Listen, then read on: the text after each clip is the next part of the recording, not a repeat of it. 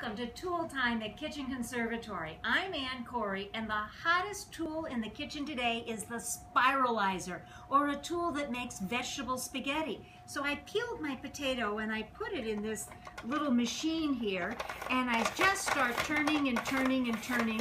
And what it does is that it takes the potato into one giant spiral cut.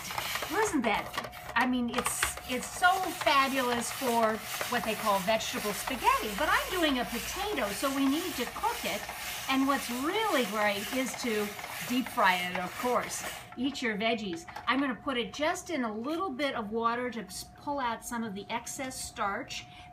Some of the other things that you can fry after spiralizing are beets and carrots are great. The spiralizer always leaves you with a little center core that doesn't go through. But after I do this, I take this out. Isn't this fun? Everybody has fun with the spiralizer. And I'll put it into my hot oil and we'll watch it go.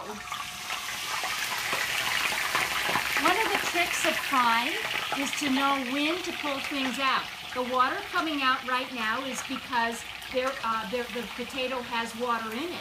But as soon as the fry oil stops making noise, it's usually ready to pull it out. But meanwhile, while that's cooking, you can see another vegetable that's wonderful in the spiralizer is a zucchini.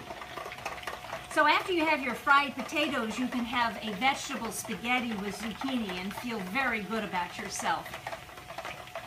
Isn't that just the most beautiful pasta that we've quickly made with our spiralizer?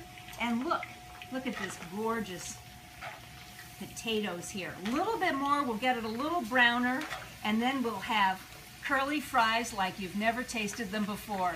It's Tool Time at Kitchen Conservatory, where we make cooking fun. Thank you.